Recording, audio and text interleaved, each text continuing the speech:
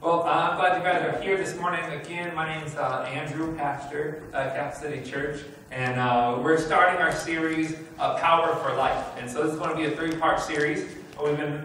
Pastor and I have been talking a little bit and praying, okay, God, what do you want us to do for Father's Day? It settles right in the middle of our series. So we'll see if we do 3 straight weeks of Power for Life, or if Father's Day we do something a little special message.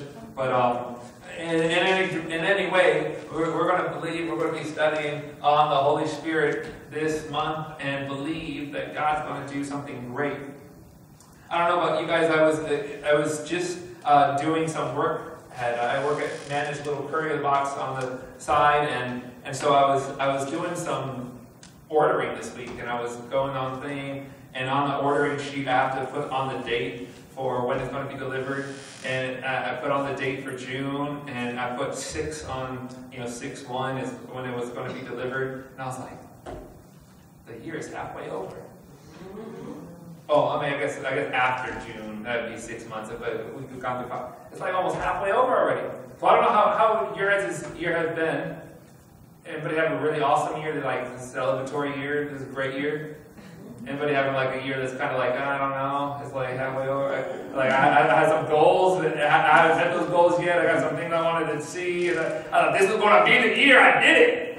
I started off that year too. It's like, this is going to be the year I exercise. I normally don't do the reunion, the resolution things at New Year's. I try not to do that. I'm like, all right, cool, I'll just do my thing. This year I was like, you know what?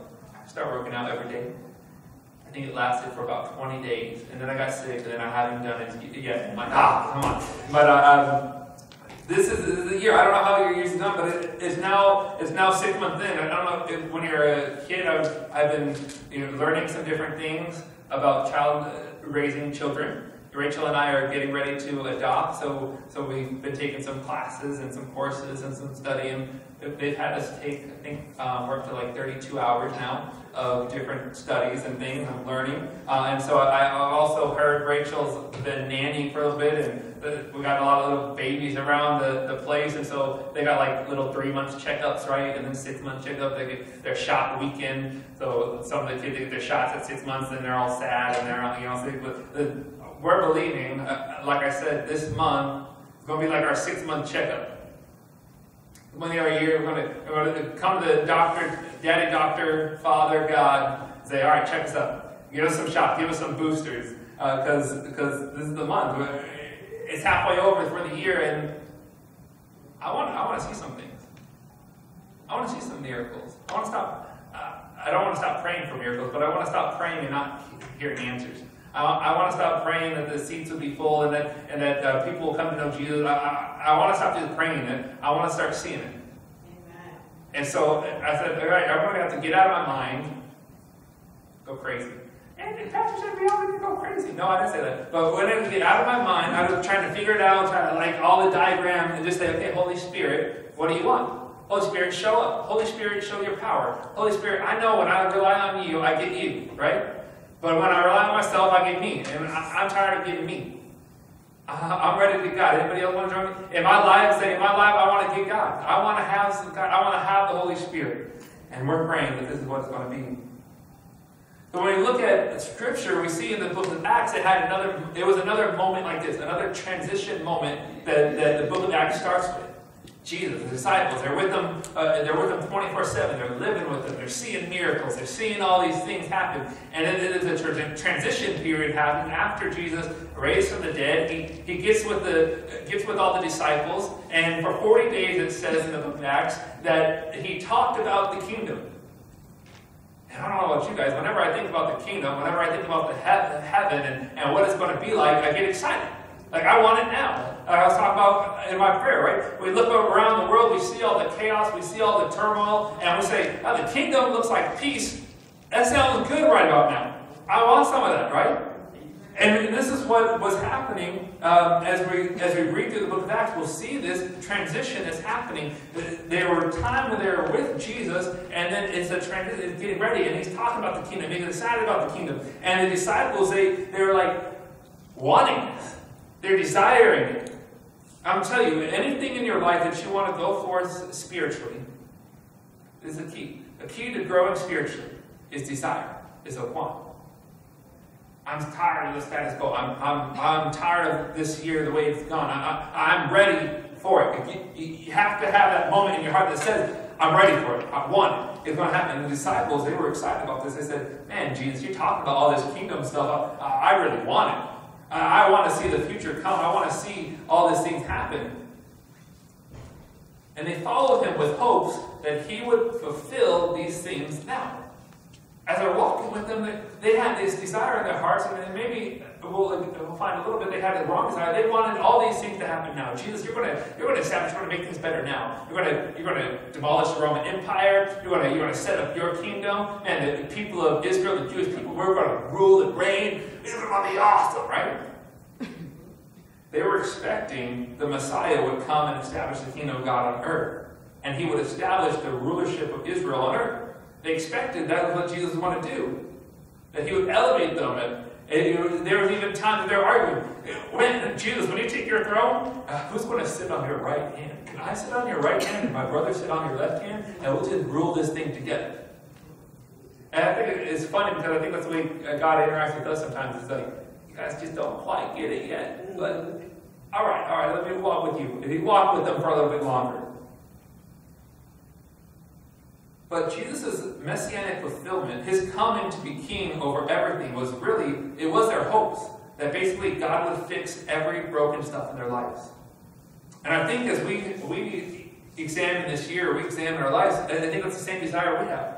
God, would you come and fix every broken thing in my life?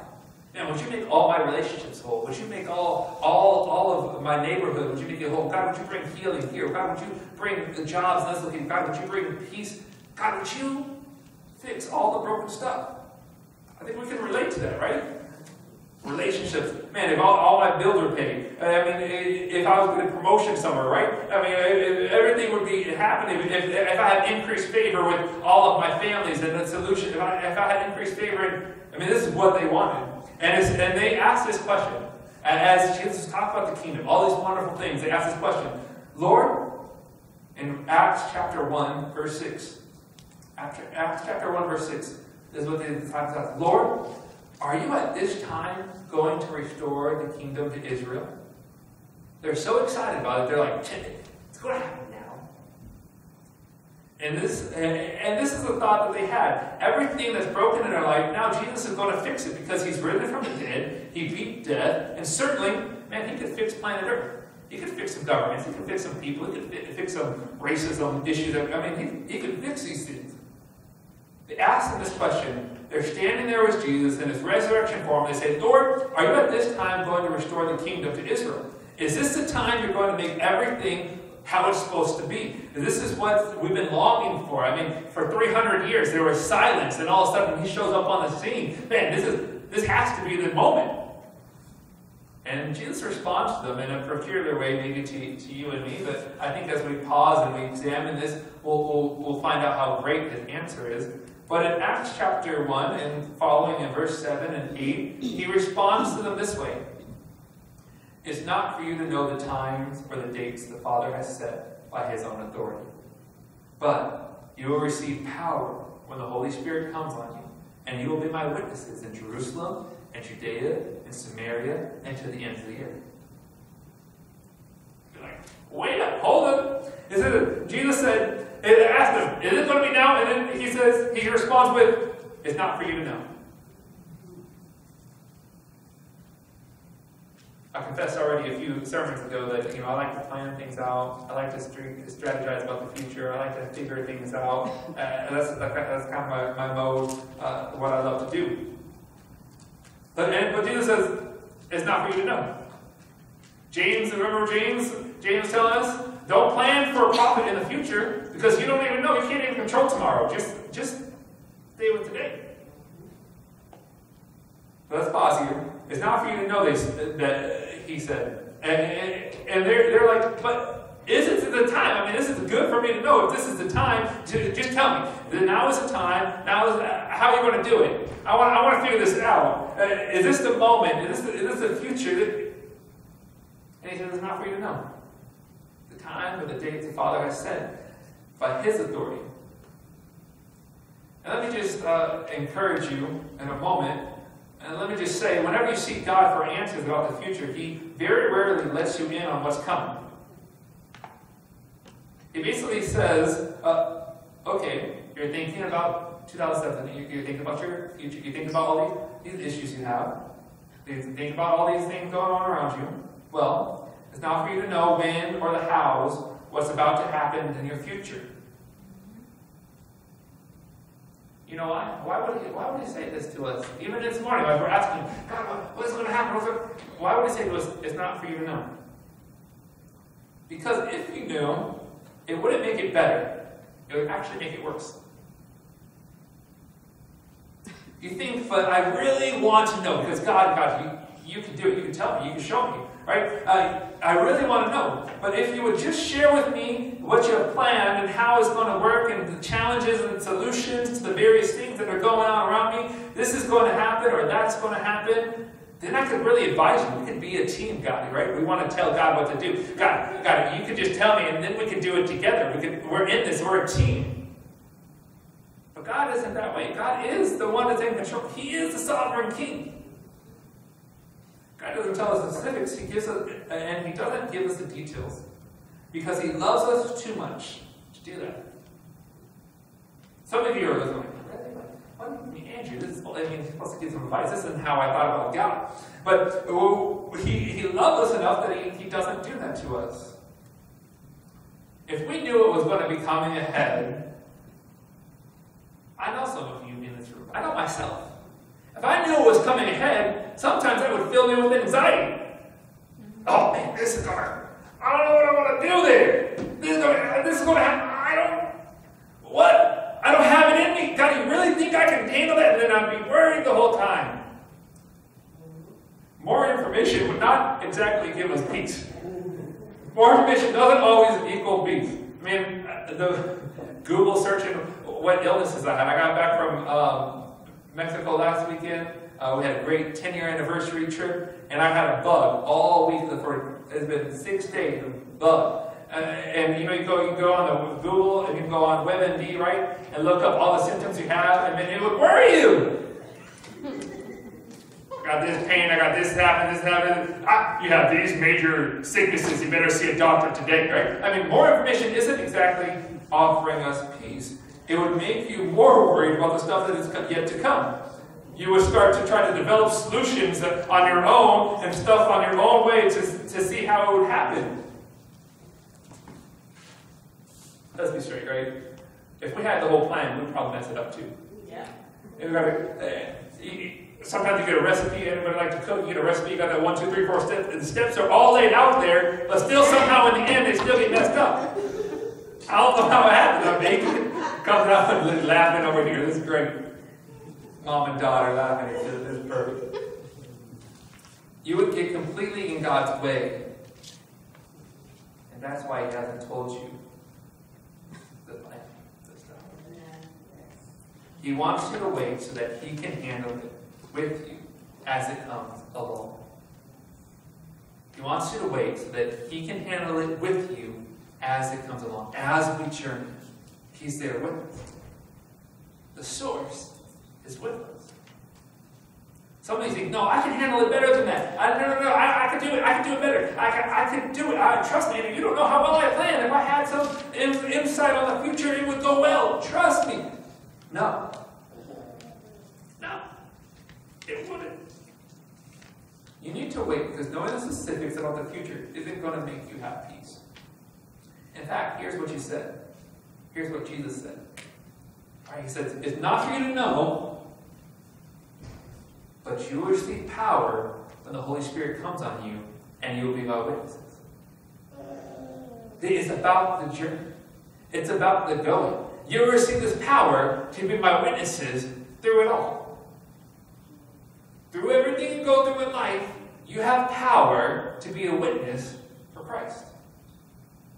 Now, the word witness means that the disciples were supposed to be witnesses to what they had seen, that Jesus was alive, that He was still alive today, that He wanted them to demonstrate Himself in the world. So the power of the Holy Spirit gives us the capacity to do that, to demonstrate. If you think there was an old saying when I was in high school, I used to wear bracelets and everything, what would Jesus do? But in your mind's eye, think about it. What would Jesus do in this? How would he act? How would he respond to this situation? That's what the Holy Spirit gives us power to do. And like we said earlier, think about your hero in your life. And I said, I challenge you to put Jesus as the hero of your life. Jesus, you are so great. You are so awesome. And he says, actually, I want you to be that. The Holy Spirit gives us power to be like Jesus in every situation in our life. I want to encourage you, I want you to catch this, that confidence comes not from knowing the specifics about the future. Confidence in the Christian life, it doesn't come from knowing the specifics about the future. It comes from knowing the source. Catch that. Get that in your spirit. It doesn't come from knowing the future. It comes from knowing the source. Who to go to. Where to find strength. Whatever you face. Because we know that there's something going to happen. There's something in life that's going to come up. There's some kind of thing in our lives that isn't fully God yet. And when it happens, we go to the source. We go to the one who's with us. We go to the power source. It's still not going to be, if you're still not going to be up to the challenge, you have to admit, I can't do it, but I have the source. He's with me. He gives me the power to do it.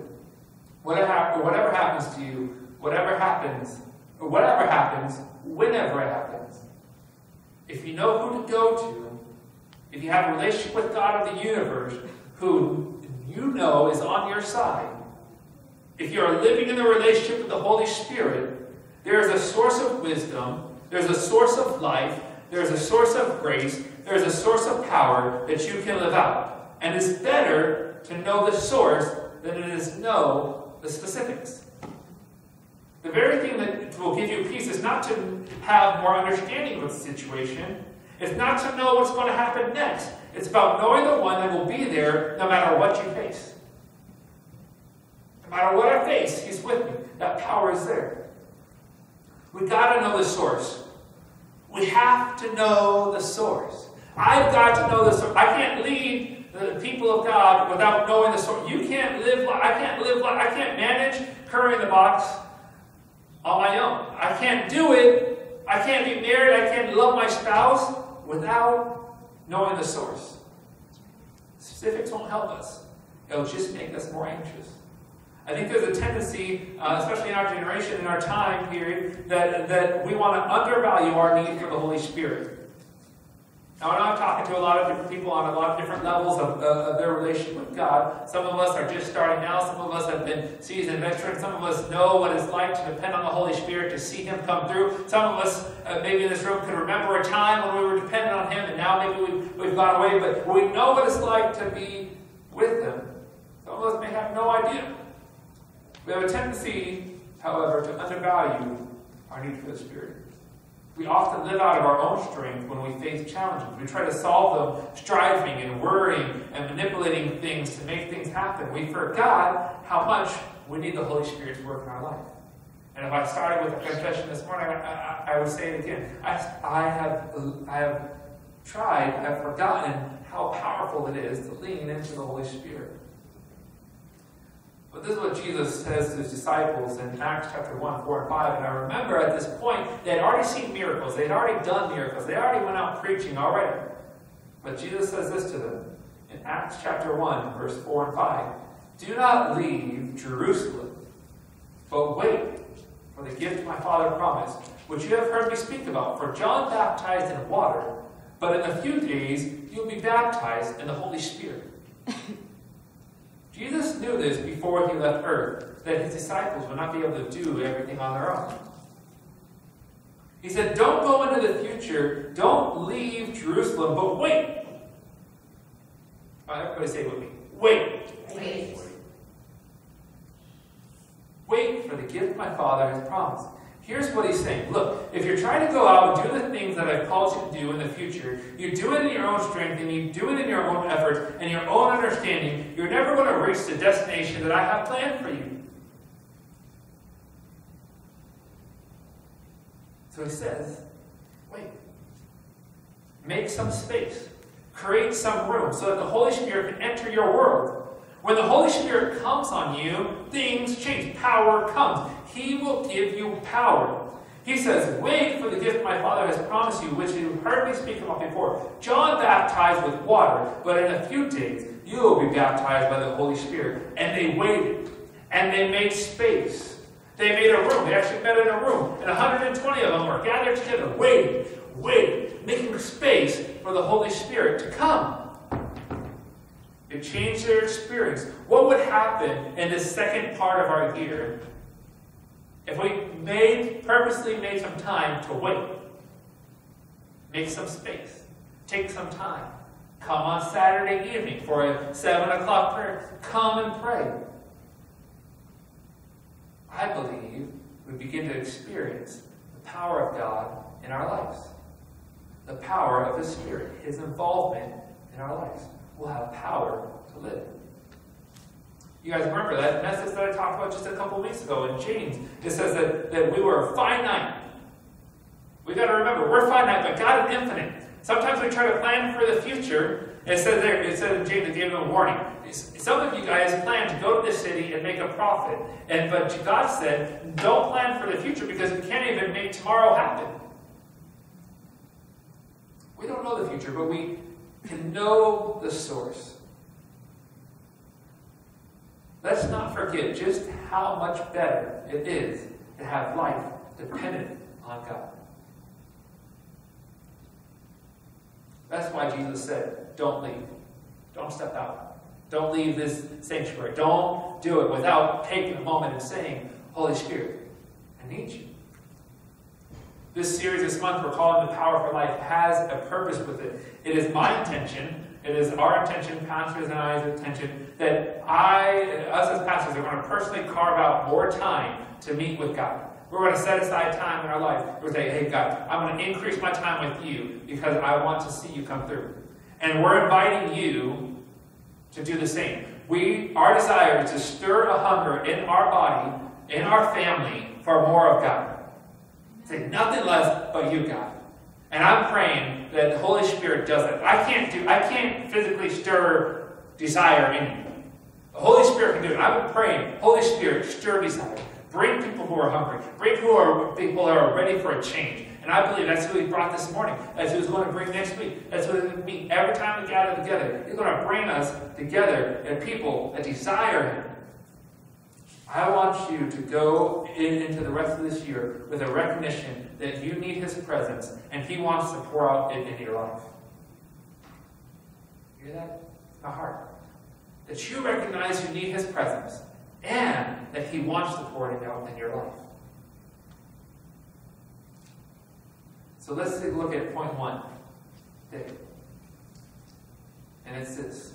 I need an experience with the Holy Spirit. Say that with me. I need an experience with the Holy Spirit. This is the first thing that we've got to say. If we're going to be on a journey of power, we want to have power in our life. The first thing that has to be our heart's cry is, I need this. I need this. I need this. Sometimes it's hard for us to be in need. But I'm telling you, this is the most important prayer to pray. God, I need you. I need an experience with the Holy Spirit. Let's just talk a minute about the poster child for transformation. You know, there's a famous person that was transformed by the Holy Spirit. His name is Simon Peter.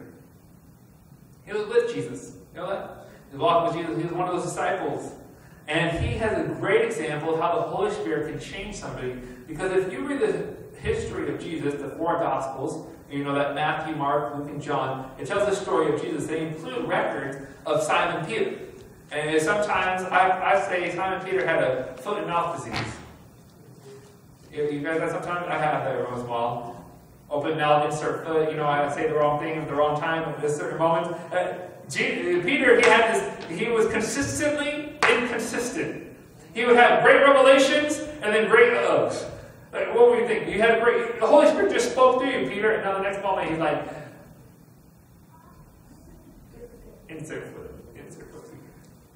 Basically, Simon Peter, up to this moment, where he experienced the Holy Spirit, lived out of his own strength. Some of the stuff he offered to God was really great. And some of it was really ugly. There was a really ugly moment whenever Jesus was on trial and Simon Peter denies that he even knew Jesus. He denied him 3 times. I don't even know that guy. No, I wasn't with him. I don't hang out with him. Then, on the moment when we just read, just that moment where the Holy Spirit comes, Jesus said, don't leave Jerusalem, but wait for the gift my Father has promised. When Simon Peter experienced the outpouring of the Holy Spirit in his life, he became a totally different guy. He was like all good. He was like speaking words of wisdom. He was speaking words of truth. He stood up in front of a crowd of thousands of people and he spoke boldly and told them, you guys are the ones that crucified Jesus. Repent now. That's basically the words he said. That's not the guy that wouldn't even tell the servant girl that he was associated with Jesus. That's power. That's transformation. That's restoration. That's a difference the Holy Spirit makes in his life. He stood up, he started preaching, 2,000 people got saved. Like that. Difference. He became a powerful leader. Supernatural things began to happen in his life. He became incredibly bold. The same kind of things that he wants to do in our lives. But I'm an introvert. The Holy Spirit gives you power to be bold. Now, again, I will say, everybody needs to have an experience with the Holy Spirit. And I know the experience, sometimes people, they're not, living in Madison, being a science community, maybe we're not always excited about experiences. But our faith leads us to experience the Holy Spirit. He's more than just words on a page.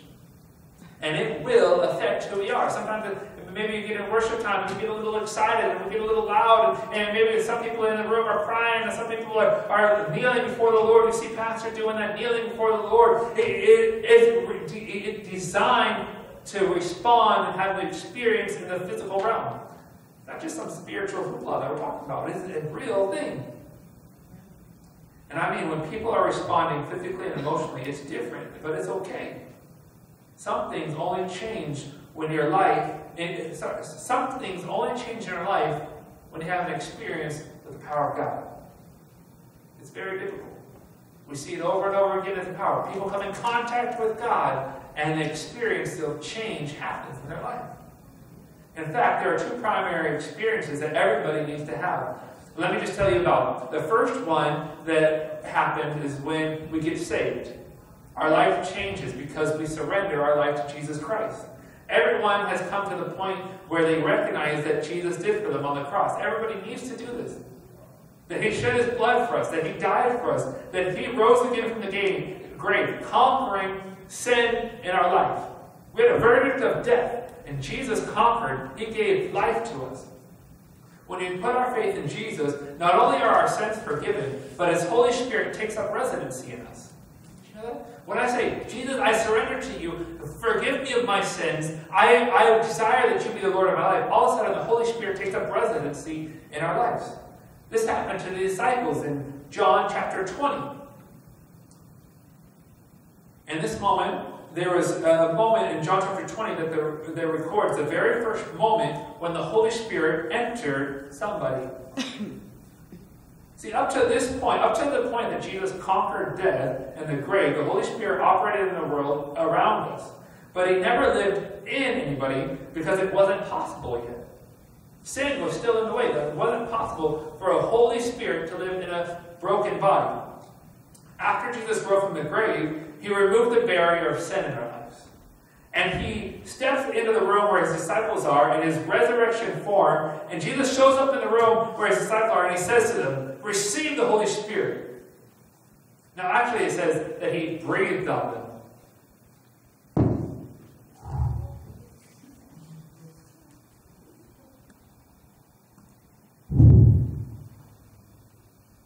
They received the Holy Spirit. So for the very first time in human history, human beings now held the Holy Spirit. The Holy Spirit replaced That which was dead, that which was empty on the inside, he replaced it with his presence. The Spirit of God who came inside these disciples, they received the Holy Spirit.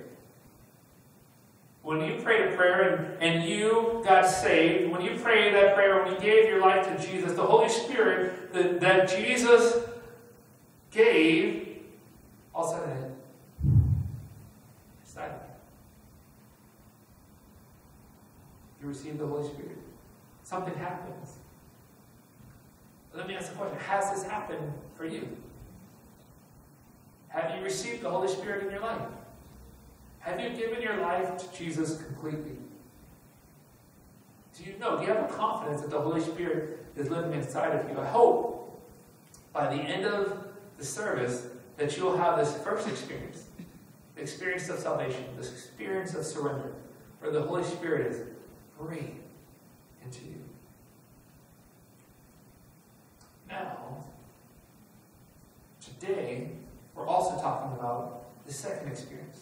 The first is the Holy Spirit coming. We know that there is God the Father. He created everything. God the Son, Jesus, he came in the body of Jesus. He walked on earth. He demonstrated himself. He died on the cross. He rose again. He's now sitting on the right hand of the Father. And also the Holy Spirit is the third person of the Trinity. All God, three persons in one being. The Holy Spirit lives on the inside of every believer. God himself, he takes up residency inside of us that have put our faith in him. God himself lives inside of us for every person that confesses Jesus as Christ. That's the first experience. But beyond that, there's a second experience. And the disciples had to wait for it. Jesus said that we've got it. But now in Acts 1, he says, don't leave Jerusalem because you will receive power when the Holy Spirit comes upon you. Don't leave. Make room because there's more. Make room because there's more. Take time because there's more. You need to be baptized in the Holy Spirit. Then you need the Holy Spirit to come upon you and overflow you to give you power to begin to live a supernatural life. Being saved and having the Holy Spirit live on the inside of you isn't enough to do the life at the level God wants you to do. Being saved and having the Holy Spirit inside of you is not enough to do life at the level that God has for you. There's a greater thing. There's something beyond what we have. You also need to have this experience with the Holy Spirit that comes on you with power. It begins to transform you. It begins to change you to be like him.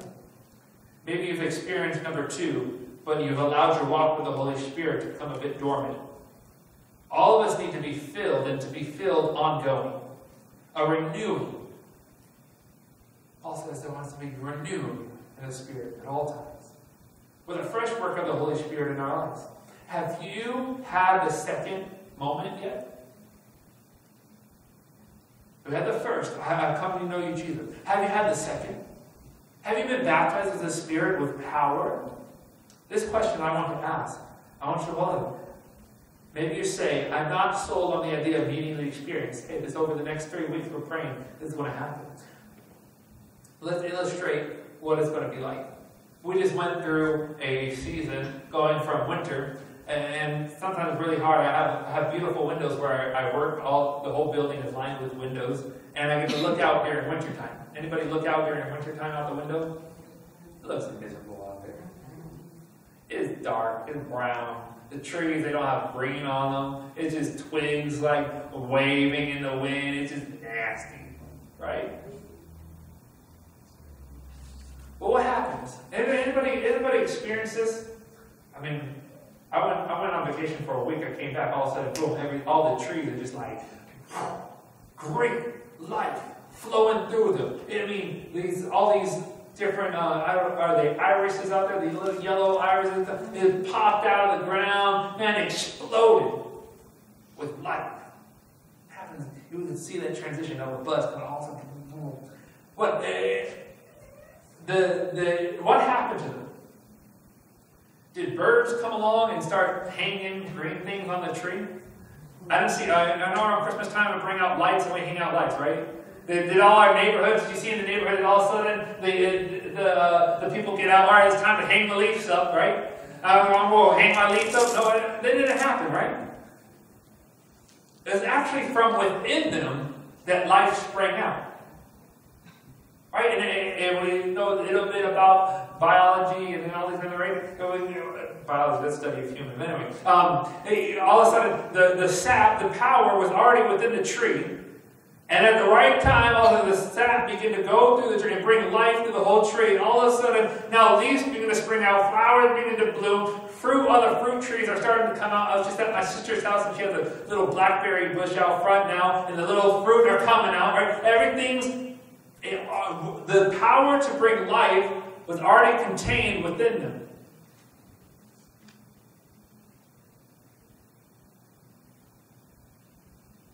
The power for life is already contained within you. It's the Holy Spirit. There are some things that only happen through life with direct experience with the Holy Spirit, because the Holy Spirit is a person.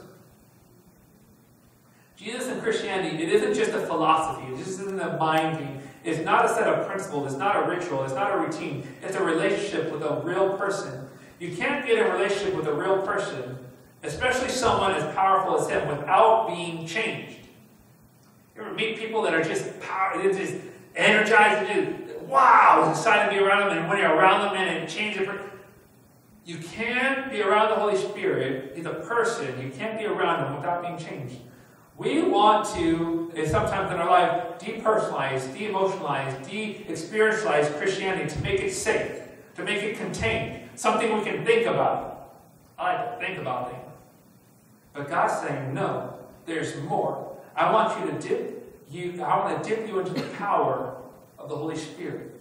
I want to fill your life with joy and so much more. I want to dip you in the power. I want you to have authority. I want you to have supernatural demonstrations in your life.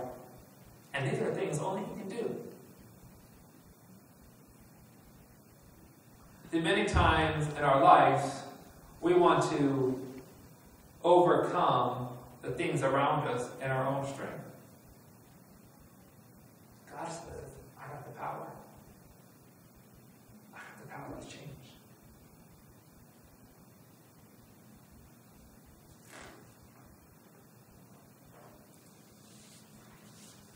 Second point is I need the explosiveness of the Holy Spirit. I need an experience with the Holy Spirit. I need the explosiveness of the Holy Spirit. Acts 1:8 says, you will receive power when the Holy Spirit comes on you, and you will be my witnesses. You will receive power. The word power there is dynamite. You receive dynamite power. Everybody see the stick dynamite go off? Everything in the general vicinity of the dynamite changes. Right? You can't change. You can't not change. I need the explosive power of the Holy Spirit. You will receive power when the Holy Spirit comes on you. It's a life-altering, and it's a little bit like riding a wave. The force it carries us, it's powerful, it's good, it's all good, but it's powerful. You'll receive power when the Holy Spirit comes on you. See, a lot of times when we think about these branches, we think about our life. John chapter 15 talks about us being branches and we're connected to a source. But many times in our life, we want to change the circumstances around us instead of relying on the source that's within us. So we pray these prayers. We say, God, would you just change the circumstances? Would you change the things that are going on around me? Would you make it easier for me? These struggles that I have, would you change it? He's saying it's not the outside that needs to be changed. It's the inside that needs to be changed. Remember the trees that we just saw, people did, sometimes I want to just duct tape good things around me, right? I want to take duct tape and just all right, change this thing around me. I want to bring something better into my life. I want to adapt this thing. I want to add on to my life, and I'm adding on to my life, and I'm carrying. And then the thing that I wanted to change in my life, then I add all these things, and then it becomes burdensome on me. I said, stop duct taping things to you. It doesn't happen that way. It happens when we desire to have an experience with God. We seek Him, and we go after the explosive power of the Holy Spirit that's already within us, and it changes us from the inside out. And then from the inside of us, everything around us is transformed. Here's the deal. When God operates in the world, He does not primarily work just to alter our circumstances on the outside. He does do that. He does intervene. But He does things that will be done. The things that He's going to be doing in our life, the primary way of operation, the primary way that He's going to accomplish these things is to do it inside of us. The Holy Spirit is working in you to birth the things that need to happen in your life. And they're going to affect your life in a positive way.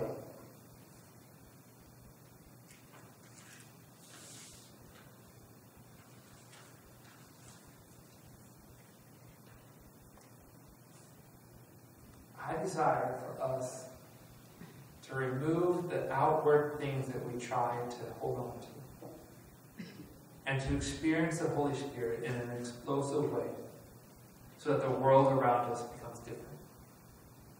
A living, vital relationship with the person of the Holy Spirit is the only way that God has called us to do so. That leads us to my last point, that we need to have an expectation of the Holy Spirit. First, we recognize our need for Him. Secondly, we desire an explosive relationship. And third, we have to have an expectation of the Holy Spirit. I'm tired of going to my Word in the morning, just reading words on the page. I'm tired of coming on a Wednesday night for missional community and just experiencing good fellowship. I'm tired of coming on Sunday morning and just making sure I got that check mark off. We have to come with an expectation of the Holy Spirit. He wants to do this in us. He wants to change us. He wants to change you. He wants to change you. He wants to change you. He wants to change us. And inside of us, some of us are excited. Some of us are shouting, yes. Yes, Holy Spirit, do this. Yes, I know you can do it. Or you're getting ready for it. You want this. You can't wait for it to happen. And I just want you to know how much God wants it for our future too. God wants us to get a hold of Him. When the day of Pentecost came, they were all together in one place, and all of them were filled with the Holy Spirit and began to speak in tongues as the Spirit enabled them. It's going to take a risk, but we've got to have a heart to pray. God, I'm willing to take the risk. Okay, Holy Spirit, would you just do this in my life? I'm open to you. I want you to do this in me. And He will. He'll do it. He'll do it because He promised. He is the promised Holy Spirit. The power of God is promised for us. They were gathered together in the upper room and they were praying and they were seeking and they were expecting that God would do something. And guess what? We have to get it in our hearts. Hey, God, I'm expecting you. I want you to do this. It's going to take risk. Maybe I don't know what it's going to look like. I don't even know all the ins and outs of it. But Holy Spirit, I want it.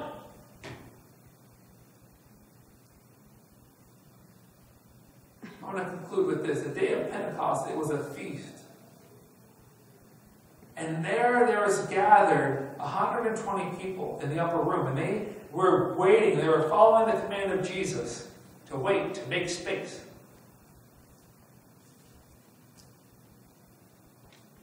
I want to encourage you, this 120 people, it wasn't just for the pastors. That's why I tell people, don't call me pastor. I'm just an ordinary person. Just get to speak every once in a while. These were just ordinary people hanging out together. They weren't super Christians. They weren't pastors. They weren't ministers. They definitely weren't perfect. These were guys just like us. These were ladies and women. These were mothers and daughters. These were fathers and sons. They were gathered together, 120 of them. But this is what was true of them. They were hungry for God. They were expecting God. Jesus told me to wait. He told me to wait for something. He told me there's going to be something coming. I'm expecting it. When it's going to happen, I want it. I need it. I need it. They were there. It's for everybody. It's for the seasoned Christians. It's for the new Christian. It's for the skeptical person. It's for the person that's just checking out the Holy Spirit. It's for everybody. And so I want to challenge us with this. One, I challenged us, read 1 chapter a day this month. I want to challenge us also with this. I want to challenge us with a fast. I don't know if you've ever fasted before, but part of fasting is when you give up something, you give up something that's regular for you. You give up a meal, something of the flesh. And I don't know about you guys, I love to eat. So when I don't eat, I get hungry. And that hunger reminds me of my need for physical food. In fasting, that hunger reminds me, and I say, God, just as I'm hungry for food, God, may I be hungry for you. God, just as I know a filet mignon, or if you're a vegetarian, maybe a great quinoa dish with squash, and I know that will satisfy my hunger right now, but God, I want to be satisfied by you.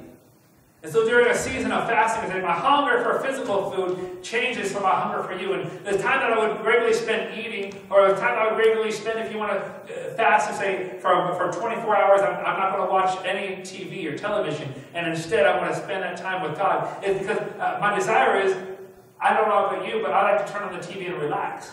Oh, it's relaxing. Relaxing if I just spend some time with TV. And I believe it's okay to relax that way. But in a fast, I'm going to say, hey, I'm going to put away my regular time of relaxing, and I'm going to relax in your presence. I want to feed my spirit in this moment.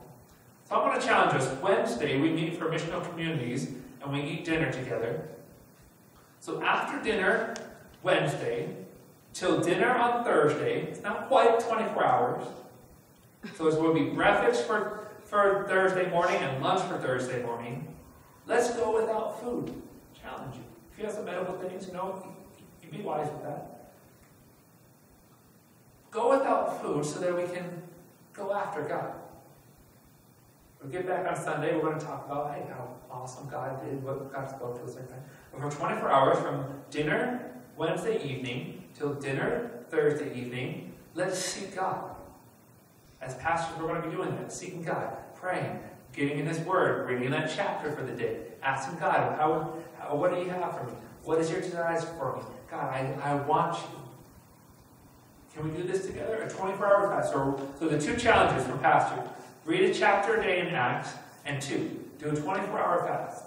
I want to choose to fast food. And during the time that I would normally eat, I'm going to spend in His Word, just praying, asking God, God, I desire you. I desire you.